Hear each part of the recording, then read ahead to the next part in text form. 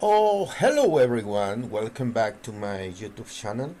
As you must be aware, I am running some videos for my power system analysis playlist. I have been working in couple areas, and you must remember there are some classes, some videos related with power angle traction stability. In those classes, I talk about the swing equation in order to describe the electromechanical behavior of the synchronous machine during that important period, during the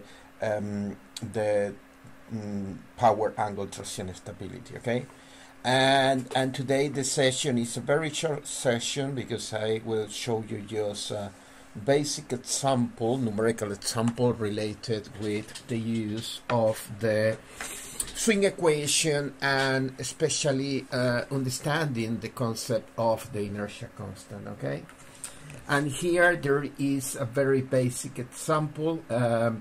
As you can see over here, the statements say consider a 60 hertz 4-pole generator rate 500 MVA, 22 kV, and has an inertia constant of H equals 7.5 megajoule per MVA.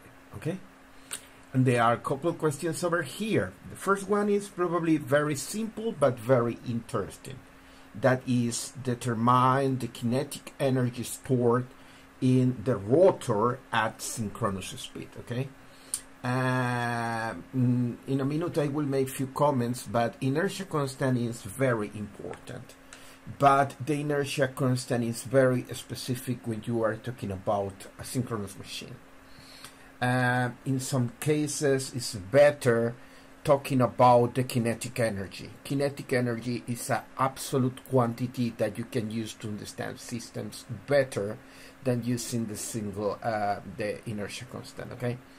Then there is a question B. You can see over there is a question B, and the question B say determine the angular acceleration if the electrical power developed is 400 megawatts. Okay, this number over here is the electrical power, and that is 400 megawatts. Okay, when the input less the rotational losses is 740,000 horsepower. Okay, you must remember that here the input is the mechanical power, and that is the reason that we are expressing in horsepower. Horsepower is a quite used unit for mechanical power. Okay, in this case we have 740,000 horsepower. Okay.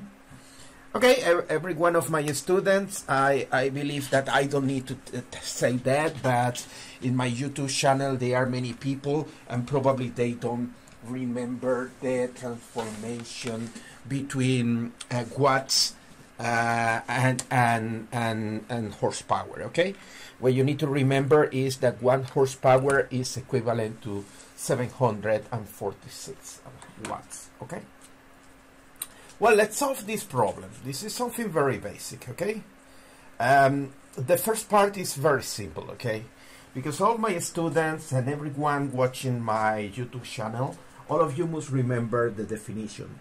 The inertia constant is the kinetic energy stored at synchronous speed based on the rate power MVA, okay? This is here on the right hand side. You can see the basic definition of inertia. In recent time, a lot of people talking about inertia, and they don't understand the concept. The real inertia, the inertia that we know in a classical sense is coming from the rotating mass inside the synchronous machine, and that is the rotor.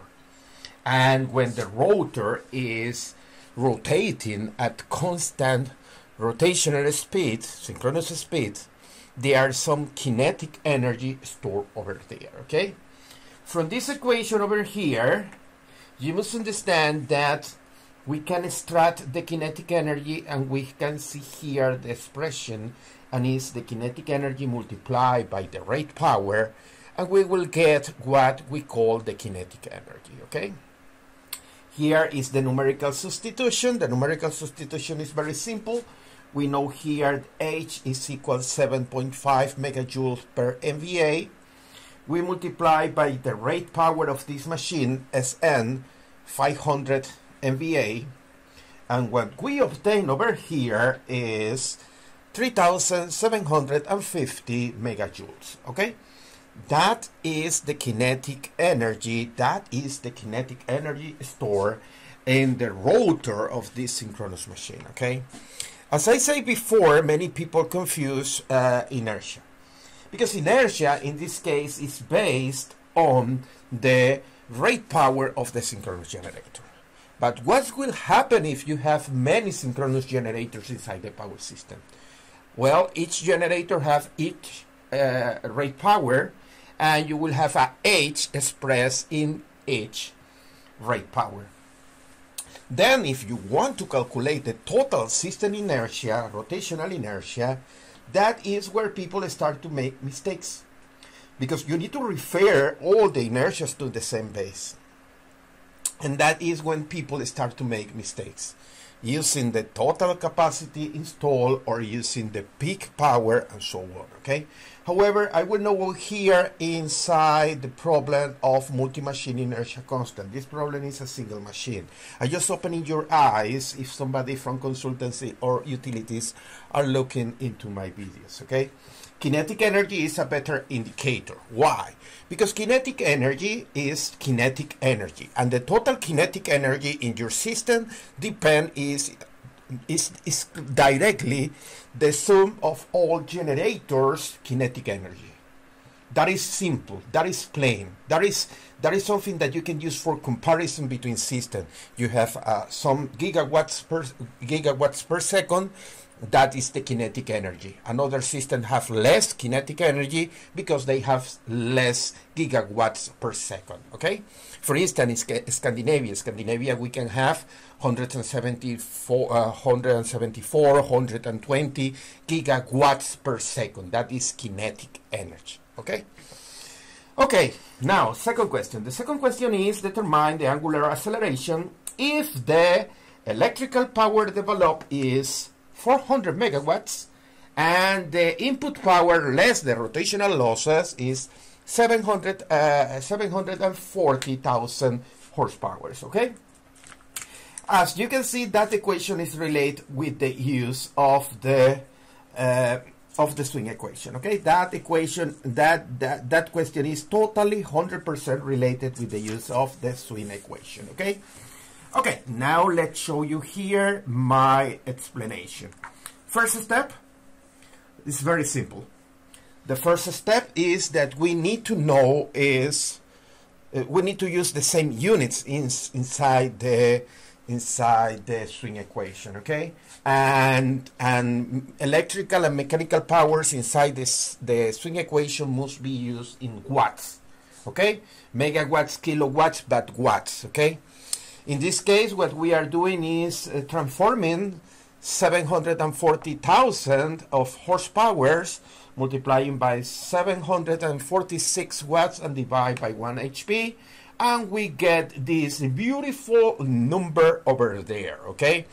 As you can see over there, is around 552 megawatts, okay? The first thing that you must notice is that the electrical power, that is the output, is 400 megawatts. And the input power, that is 740,000 horsepower, is equivalent to 552 megawatts, 552 megawatts. What is the situation here? Well, mechanical power minus electrical power, in this case, they are positive acceleration, okay? Why? Because the mechanical power that you put inside your generator is bigger than the electrical power that you are delivering to the grid, okay? And now it's time to use the swing equation. That was what I was explaining, okay? In this case, this number over here, the mechanical power is 552 megawatts. Here, the electrical power is 400 megawatts. The difference is a positive number. That means that the angular acceleration in this machine is positive, and that represents acceleration in the synchronous machine, okay? Now, the problem is just making or including numerical things, okay? As you can see over here, we have the inertia constant, we have 2 pi f, because we are representing delta in radians, okay? When we use pi f, that means delta is represented in radians, sorry, okay? And in the side of the equation, we are using per unit. That means 552 megawatts divided by the rate power, assuming the rate power as the S base.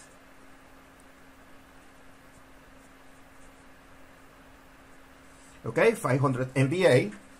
Well, we have the numbers to put inside the equation, okay? Few calculations over there. It's just numerical stuff. Any bachelor, any engineer can do this. It's just extracting the angular acceleration. We use the Greek letter alpha for the acceleration. And what is the number, okay? As you can see over here, the acceleration in this case, we are talking about 437 degrees, electrical degree per second, square second, okay? That represents the angular acceleration of this system, okay? The angular acceleration in this case, as I said before, we are talking about 437.8 degree per second, okay? However, sometimes it's very important, especially if you are calculating mechanical stresses on the rotor and other components. Over there is also important presenting the results in RPM and also mechanical degrees, okay? Here what I am doing is just using the pair of poles, okay? This machine has 4 poles. 4 poles represent 2 pairs of poles, and using the equation, converting from the electrical angle into mechanical angle, we obtain here the acceleration in mechanical degrees per second, okay? Good. And finally,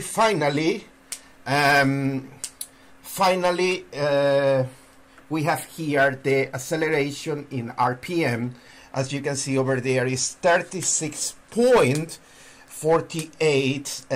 RPM, okay? Now, an interesting question for an exam paper could be, okay, what's happening if this acceleration is sustained by 2 seconds? What will be the new angle for this machine, for instance, okay?